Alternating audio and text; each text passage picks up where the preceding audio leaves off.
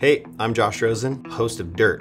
I'm here in Austin, Texas at the Huckberry headquarters to take you through what I brought on my trip to Alaska for the most recent Dirt episode.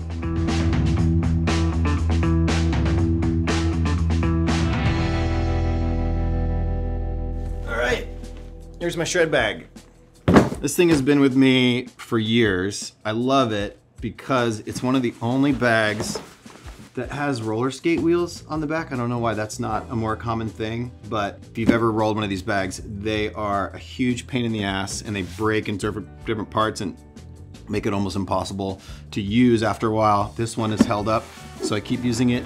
Nike snowboarding doesn't exist anymore, but we wish they would come back because it's nice when companies like Nike make things like this because they're really, really well made. Traveling with snowboard bags is annoying, but the things that you can put inside these bags is always great. So preparing to pack for any of these Dirt episodes is always really exciting because the idea is to get after as much as we possibly can in a short period of time. That means we're gonna be around water, we're gonna be in the mountains, we are gonna be hiking, fishing, and anything. Because at Dirt, we want to experience as much as we can about a place in a short amount of time. I'm bringing all sorts of stuff because we're gonna encounter any number of conditions and elements, water, dirt, everything. It's a visual experience, I think, for the viewer that is pretty unique because our filmers are just really incredible at capturing scenery and texture, and Alaska is, that's it. Alaska is scenery and texture. I always do bring my gore wear to keep me dry and warm. Underneath at my base layer is always gonna be this gore thermo hybrid half zip, which will sit against my skin and keep me warm no matter what happens. It is incredibly warm, but it's also super breathable. And when you're hiking, fishing, literally doing anything, you're gonna be sweating from the inside and you want your body to be able to let out heat and at the same time keep heat in. So this does a great job of that. It has this quarter zip, which makes it easy to go over your helmet when you use it for mountain biking, which is huge. If you've ever had that experience trying to put on a shirt over a helmet, it just doesn't work. Another thing that we like about this piece is the abrasion resistance on the arms and shoulders, and on the back you're gonna get some tough pieces. So where your belt rubs, where you're gonna rub as you move around, it's gonna take all of that abrasion and keep working, which is hugely important. We love that. So all around, this is a perfect first layer. Next are my boots. It's funny, when I got these boots, I thought these are giant. They sort of look like a Kanye West item. I think it was the neoprene that I really liked, the idea that they would be soft and not rigid like rubber boots, but I take these now everywhere. And when in doubt, I wear them. When I'm going hiking and it's wet, mushrooming, anything, rubber boots, I don't know. I just sort of like, they've made them nicer now. They're like actually have footbeds and they're not just these rubber floppy things. They're like actual support. Skate goes with me everywhere. I think anyone who is a skateboarder at any point in their life will pack along a skateboard. Alaska, not a great skate destination, but we did skate. We found a skate park, rickety old skate park, skated with some local kids. Skateboarding is this like universal community, so bring a skateboard with you wherever you go and you will meet awesome people. My Red Wings had the amazing experience of going to Red Wing and making these very boots. I did none of the making, but I watched them being made. And they're that item that when you go to look at your shoes and you look and you think about what you are gonna wear that day, you just go to that same pair of boots every time because they become second skin. They are bomb-proof, a little bit heavy, which is good when you are, trudging up stuff, kicking rocks, but I will forever be a Red Wing guy now because they are just that comfortable. And a piece that always goes in the board bag, anywhere I go, whether it's a surfboard bag or a snowboard bag, is a fishing rod. So this is my salmon rod that I use in Washington all the time. It is the Guide Select Pro 9-foot by Akuma, and that is paired with this Shimano 4000 XG, which is a Vanford. Big rod, hoping for big fish. I didn't catch any. I snagged one for a second and almost took out my cameraman with the giant barbed hook. You usually don't bring a snowboard to Alaska in July, but speaking with Jeff Hope, who is our guide for the trip, and he's also a guide at Third Edge Heli, he said, bring a snowboard, we'll see what we can do. Last day, we were going to our final feast, and Jeff said, do you want to go snowboarding? And I said yes, and so he dropped me off on the top of a peak, which was amazing. It had probably seen sun for 3-4 months without snow, so conditions were rough, but it was an incredible experience with Jeff and really capped off an incredible trip. And I brought this, which is in every way my daily snowboard. So this is a GNU Banked Country. It is a pro model from Temple and Cannon Cummins, who are a father-son duo, Northwest legends, and it's just perfect. It's perfect for me in every way. Still has the dirt from the glacier that we snowboarded down in Alaska. I always keep my daughter with me here on my high back, Rosen. I mean, I will ride this all year round in Washington and was real psyched to get a chance to take it out in Alaska. That's most of the big stuff that goes in the snowboard bag. Now I'll take it through my backpack. So for me, this is my everyday backpack. Wherever I go, whatever I do, I take this Yeti pack with me. It is tough as nails. You can see it is filthy from all sorts of different stuff, but there is not a stitch out of place. It has become my everyday backpack. I have been running this Goreware and it's incredible. So I'm new to mountain biking. It's only been a couple of years. And so for me, it's really important to be dry, windproof, and also I sweat a lot. Big guy, so I need something that is going to allow me to sweat but also keep me warm. And the pant is called the Fern Flow Pant. This Fern Flow Pant is epic. It looks great and it works so well. Pieces I like about it are these zips on the side, which allow you to get in and out. We keep your knee pads on, some ventilation on the side. The ventilation will save you because in the morning when you're pedaling up, you are gonna be hot as you get. And then on the way down, you wanna be warm because you sweat and now all of that is causing some chill.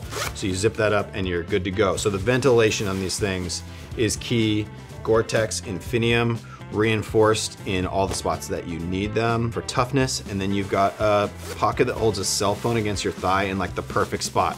So as you know, gotta have your cell phone because you gotta get the shot of your buddy doing some sweet tabletops off the jumps. I also ran the Endure jacket by Goreware. This ticks off all the boxes.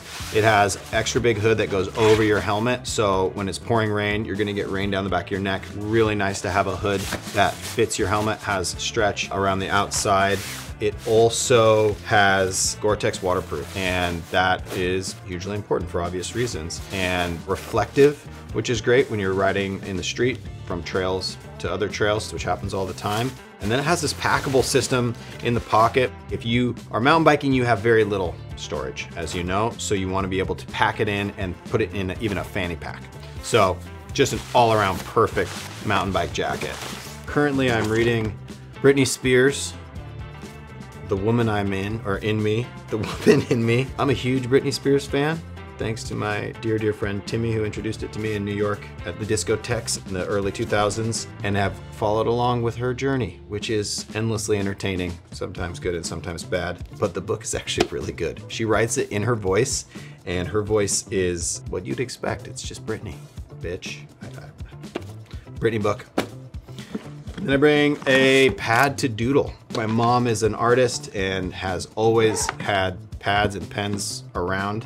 She does a doodle a day, or she calls it a sketch a day, every day. She has for the last 30 years. I don't do it every single day, but I try to do it as much as I possibly can. But it's nice. It's another one of those pieces, just like reading, that just like slows you down, stops you for a second, puts you in a place, and allows you a minute to reflect. Also, my mother instilled in me looking for really cool pens and pencils. You can put her in a pen store and leave her for 2 to 5 hours, and then you'll have to extract her and she will come out with any number of incredible pens and pencils. So these are some Swiss numbers I got in a really cool store in New York City. And then I bring knives. I keep a knife on me always. Buy a switchblade because you can, and they're fun, and you probably wanted one when you were a kid, so you should have one as an adult. Also, gotta bring a foraging knife. Opinel makes cool old French knives. When you get a knife, it sort of like melds to you and it becomes part of like your kit, your daily piece. And the Opinel knives, for whatever reason, have always done that for me. The foraging knife from Opinel, I think, is the best foraging knife just because of this brush. Is a really good version of this brush. The reason you have a brush on your foraging knife is that when you're foraging things, they are covered in dirt because you have pulled them out of the ground. And if you put whatever you're foraging, mushrooms, herbs, whatever it is, with dirt in a bag, that dirt will cover everything. So if you brush everything off before it goes into the bag, your final product is going to be much nicer. You don't have to wash it when you get home. And then the everyday tool, Gerber. I don't know half the things that are in here, but I'm excited to find out. You know, someday I'll be like on the side of the road and there'll be something in my car that won't work and I'll be like, oh yeah, there's that file that I needed to file my battery so that it gets a better connection. I don't know. It's just, you know, pliers and a knife and your potential mishaps in your future all in one little kit here. GoPro, because I'm a narcissist and I need to constantly film myself doing things. I don't know what that's about, but I'm deeply into it. Gotten over the hump of wearing this thing on my head. Our friend Schaefer calls it the Teletubbies of the snowboard hill, but GoPro seems to be, for me, the one that just works good. The pace of dirt it's almost laughable. We're in places for about a week, and we're seeing 3 to 5 people a day, and sometimes those people are hours apart from each other. So we are a super small crew of 4 folks, 2 filmers and a producer, and we don't stop moving from the second we wake up to the second we go to bed. It gets really hectic, but in those moments, a lot of times when you're sort of raw, you potentially can tap into some great conversations. For us, it was one thing after the next, whether it was the tidal bore on the Turnagain Arm, this thing coming out of nowhere, to razor clamming with grizzly bears. I mean, it was an endless barrage of incredible experiences, but I think my favorite moment in Alaska was probably just the very end, the feast, and sitting up and watching the sunset and kind of taking it all in from 3,000 foot peak. And an amazing place to kind of reflect on how incredible that journey was.